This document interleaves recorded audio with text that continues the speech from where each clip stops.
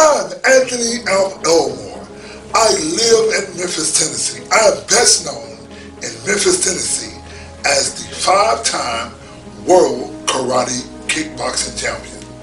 It was in 1987 where we wrote, produced, directed, and starred in the first movie of anyone, black or white.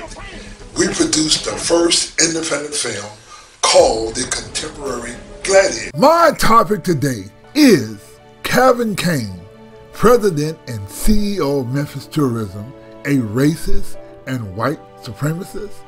Hello, I am Anthony Elmore, President and Founder of Mound Black Memphis Hollywood. We are a black filmmaking company, whereas black filmmakers use film to take on Memphis white supremacy and racism and Memphis black on black racism. We are in pre-production of our movie Rock and Roll, A Black Legacy, whereas we met with white supremacy and racism from Linn Sitler, who is the Memphis Shelby County Film Commissioner. Linn Sitler, for over 33 years, used her position as the Memphis Shelby County Film Commissioner to discriminate against black people and promote only white films and white filmmakers. Linn Sitler used Memphis tax dollars to aggrandize her white racist achievements. The question one may ask is, how does Kane, President and CEO of Memphis Tourism, be suspect of white supremacy and racism? Let's get to it. You see, unknown to most people in Memphis and around the world is that Kane, President and CEO of Memphis Tourism, plays one of the most pivotal roles in the direction of equality, justice, and fair and a progressive Memphis. Kane heads a racist white supremacist culture that is unfair and unjust to African Americans, who are 70% of the Memphis population, whereas Memphis perhaps is the poorest and racist big city in America. You do not need to take my word for it. Let's look at the 2010 Griffin Strong disparity study.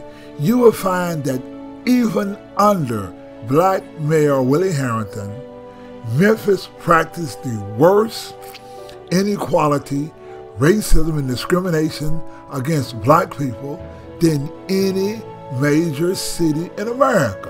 You see, there were over 2,800 businesses registered to do business with the city of Memphis, and only 6 were black, and they were caterers and janitors. Now, a casual mind would never see the racism and the white supremacy in regards to Memphis tourism, or one could not connect Kane to racism and white supremacy. You see, Memphis tourism is the epitome of white supremacy and racism in that there are no black inclusions, no black dignity or equality for black people. You see, while Kane is one of the most highest paid executives in Memphis, he makes twice as much money as the Memphis mayor and the Tennessee governor's salary combined. But be aware of the National Museum of African American History and Culture on the Mall of Washington, D.C. You see, Orange Mound in Memphis, Tennessee, whose history dates back to 1879, is the first community in America built for blacks by blacks. there does not exist even a sign, or it is not known as to how and why Orange Mound became the first community in America built for blacks by blacks. This is how white supremacy and systemic racism works in Memphis, Tennessee. This is Mrs. Mary Mitchell, who I call my Orange Mound Mama. The city of Memphis recognized her as Orange Mound's community historian. This is the most fraudulent and cunning white misrepresentation of Memphis black history. Black history is not told via honoring a black person as a historian. Black history is told via a black historian being honored via the establishment of a black history museum. Just as there is the National Museum of African American History and Culture on the Mall of Washington, D.C., there should be the Memphis Museum of African American History and Culture built in Orange Mound. We in Memphis have a 70% African American population, and it was black labor via the cotton trade that built the foundation of Memphis wealth. It was black people who invented rock and soul music. Now, Kane earns damn near $500,000 a year.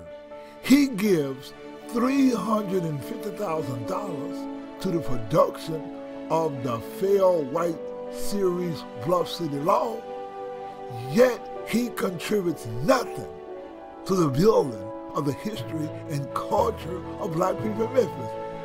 Yes, Memphis tourism does not contribute one dime or a single thought to supporting the building of the Memphis Museum of African American History and Culture in Orange Mound.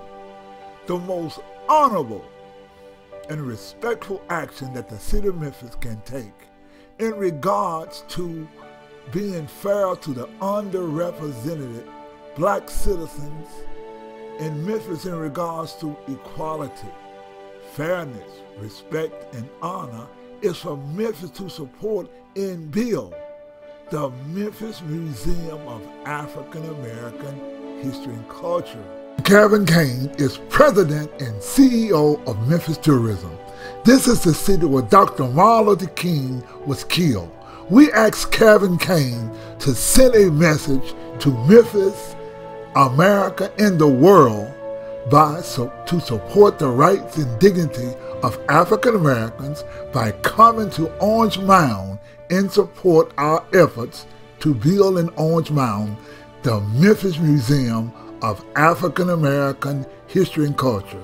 We promote this idea in our upcoming movie production, Rock and Roll, A Black Legacy.